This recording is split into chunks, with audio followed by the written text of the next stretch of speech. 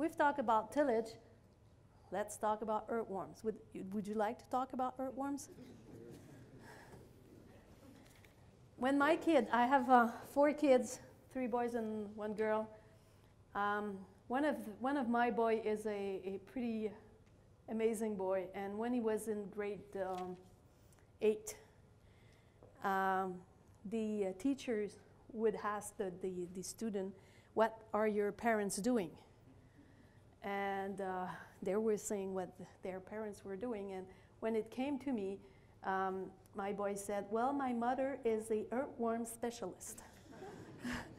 And the night I got a call from the psychologist of the school, and he wanted to have session with my son because my son was dreaming all the time and he was getting out of reality because no one could earn his life talking about earthworms. He's now a teacher. So everything is in the way you look. Everything is always in the way you look. What do you see? Residue. Good. Lots of residue. As I was saying to you, when we started working with no-till and soil conservation, we thought in that two-way dimension that we were looking. Soil was getting away by water or by wind. We had to put a cover on top of it, and that will solve everything, right? Very good engineer. And so what we saw after a while is that the residue were piling up everywhere. And as a good engineer, we said, well, this is the water. Water is flowing, and it's moving the residue. But then we had that little problem over here. You see the corn leaves getting into the soil? You've seen that, right? And then we see these little piles, and we looked at it a little closer, and we found out that almost before we even harvested the corn, we had 8 to 10 inches of leaf that was already eaten in the soil. Some producer told me that it might be dangerous. And I told him, no. The leaf, the worms take the leaf in, that will hold your plant stronger in the air. One leaf on one side, one leaf on the other side. And so we see the same thing also in soybean. And if I draw here, I drew a 10-foot square quadrant here. And we can see that there's 12 middens per 10-foot square. How many middens does it make per acre? See, if you were in that French system that you don't like, that'll be easy. That'll be 12 times 10,000. That's fine. But you've got to calculate right now, because I didn't do it, 12 times 43, 560 feet. Is that it?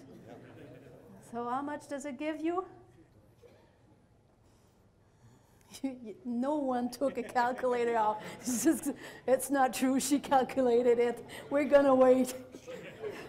You do that, right? And tomorrow you put the number on my Facebook. But what we have to remember as well is that these middens are made by the anistic earthworms in the field. They're the ones who are digging vertical tunnels. And for every earthworms digging vertical tunnels, there's about 25 of the 2 other species. So you've got to multiply that number here, 12, times 43, 560, times 25. How many earthworms does it give you per acre? I would say more than 1 million. So now when I see a field like that, 1.308. So when I see a field like that now, I know that there's something going on there that's very, very good.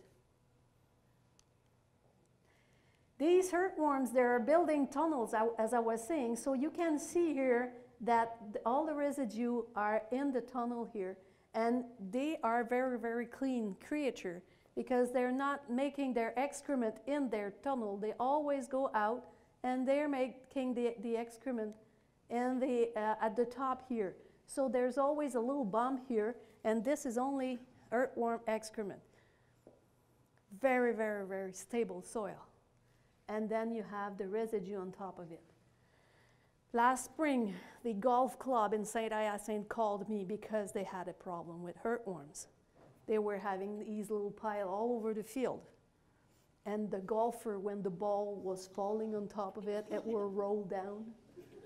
It was not good for golfers. I told them to say that they had a green golf, a very organic green course. They didn't like me. What do you see now? I'm not having a lot of friends, right?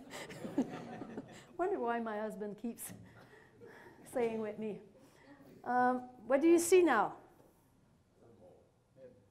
You see a midden. You see a earthworm's not very far from there. Did you know that you know Charles Darwin, right?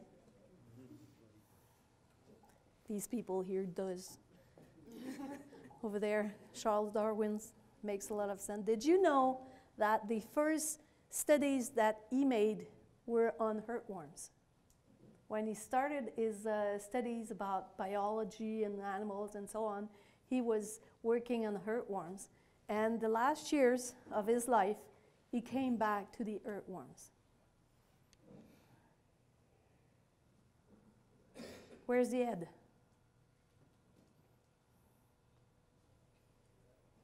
There's only two choices.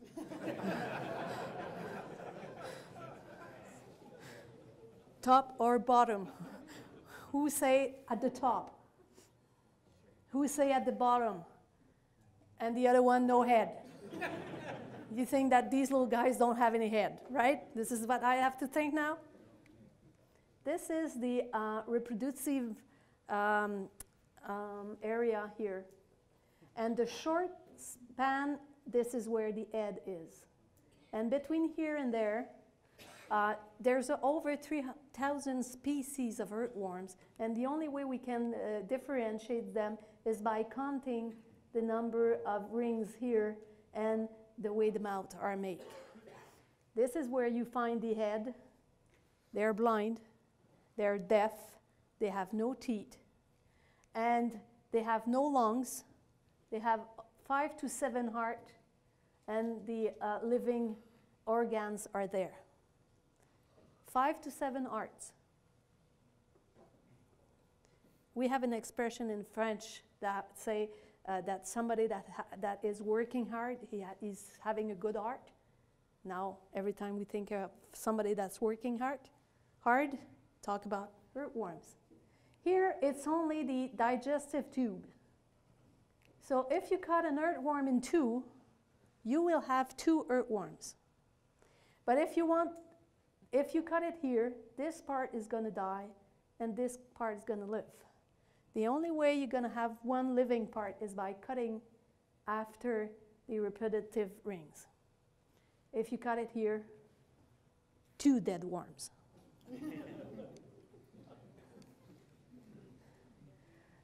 They found a blue one.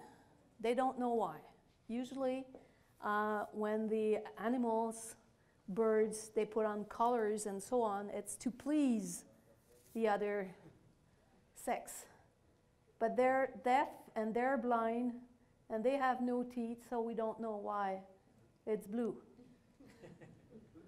The biggest one, 4 meters long. That's 12 feet. And it's about 1 inch in diameter. And it weighs 2.5 pounds. Can you imagine the hook?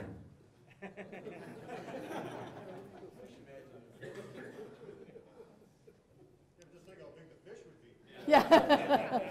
Well, if you have a big hook, it needs a big fish. I was telling you that there are 3 main families in the earthworms, and the first one are the epigeic. They work in the first 2 inches, and they will deal with the small residue. They will just pick the residue and mix it in the top soil. They have a very high reproductive rate because they're working in a very, very vulnerable area. They live for about 1 to 2 years, and of course they're not sensible to light. The second family is the endozoic one. These guys, they just move forward all the time. They never on top of the soil because they're very, very sensible to light. So whenever you see a earthworms on the soil, it's never an endozoic. If you see an endozoic, it's because you're digging your soil, and this is a good way of living, digging your soil to find endozoic earthworms, and they move forward all the time. So what they're doing in soil is they're going up, they take the residue here, they're going down, up and down, and up and down, and up and down, all the time, and they're mixing the soil a lot because of doing so. They're eating the soil because they don't have any teeth, so they have these residue. The soil that they're eating, it's grounding the residue so that in the excrement you don't see any residue at all. And they're picking up soil here, and they're having their excrement here, and so they're working a lot the profile. And of course, you have the anisic one, the one that are living in their tunnel all their lives. They're building one tunnel, they're living into it.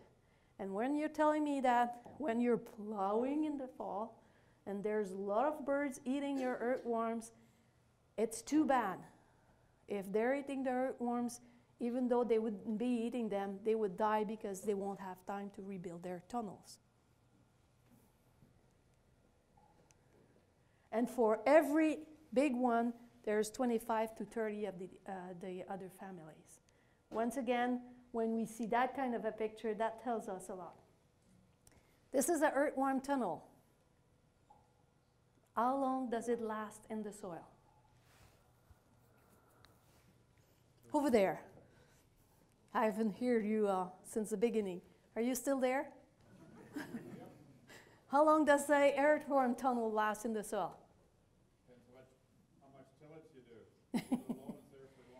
Good observation. A tunnel, these tunnels here, they will go as deep as 8 to 10 feet. They will go down to the water table or the rocks, whatever it's first. But at that depth, I don't think the tillage will break it down. So the part that's not tilled, how long can it last in the soil? 28 to 30 years. And you remember on the previous slides, how long does a anisic lives? 6 to 8 years. So even after it's dead, the tunnel will stick on. And so it's a very nice place for the roots to grow, for the water to go back and forth. 1 ton of earthworms per acre will produce 100 tons of excrement, which is about 2/3 of an inch of manure. This will mean just about 4,000 feet of 6 inches drain. And it will produce that amount of nutriment. These numbers you don't have to remember, and it's only these numbers here. You don't have to remember because there's a lot of study that has been done on the amount of fertilizing or nutriments that we can account for the earthworms in our soil. All the studies are saying the same thing. It is positive and it does give nutrients. They don't agree on the amount of it, but it's just saying that you can count on something. How much earthworms per foot square does it need? I accidentally pushed the buttons and it showed 25. 25 earthworms per foot square will give you a ton of earthworms per acre. Is there any one from the environment here? I always take care of that because this is close to one animal unit.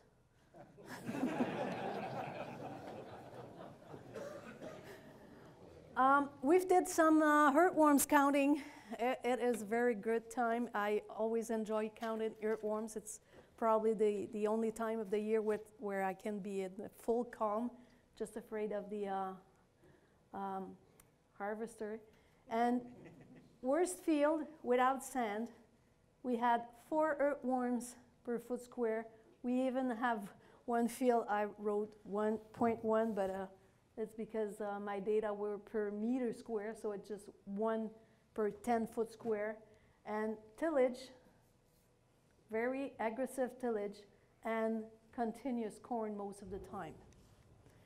And the best ones we got 25 feet in no-till corn on corn, and as we got into rotation, we can get up to 68, 65 earthworms per foot square. So when we're saying that 25 is 1 ton, 68 is close to 3 tons of earthworm per square foot. Residue and earthworms, we calculated that we compare fields with 30% of residue and more after planting compared to below 30%. And in sandy soil, we got a 60% increase. In clay soil, we got a 153% increase in earthworm as we left more residue on the soil. Why didn't we get much less in sand? They don't have any lungs. They respire through their skin, and sand is sandy and it scratches them and they don't like that place. But as soon as we added to that rotation, well, the rotation and the residue, it made a big difference in the sandy soil. We looked at it also. We wanted to know if the earthworms had a very significant impact on the residue eating or disappearance. So we have 2 boxes here. One has a screen on top at the bottom of it. The other one didn't have any. So this is how it looks at the bottom of the one that had the screen. So there was no residue there. So this is how it looks with the screen.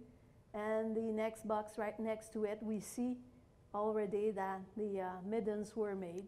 And what we saw is that without the access to the earthworms where they could get and where they couldn't get, so there was always a lot more residue that were eaten or disappeared. This was weighed. It was always the same and with different rotation. So it really showed that the earthworms had an effect on the residue disappearance. And how to enhance the earthworm population? Food. What do they eat? Residue. Where? On top of the soil. When we plow the residue in, the residue are not in the air, in the aerated zone. The earthworms don't like that. They want the food to be on top of the soil. Soil condition, reduced compaction, rotation, and of course a good pH.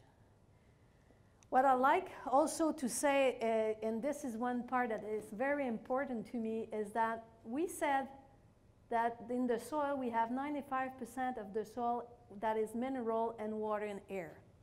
Okay? 50% of mineral, about 45% for the water and air space, right?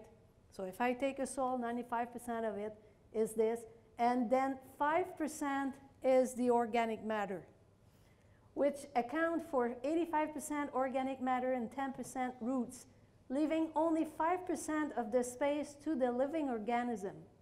5% of the 5% is left for all these microbes that we've been talking about. The earthworms that we see accounts only for 20% of the total biomass that you have in the soil, which means that for every earthworm that you see in your soil, there is 4 times its weight in microbes, bacteria, fungi that you don't see.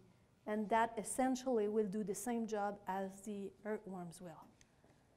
So in a handful of soil, you'll see up to 50 billion of bacteria.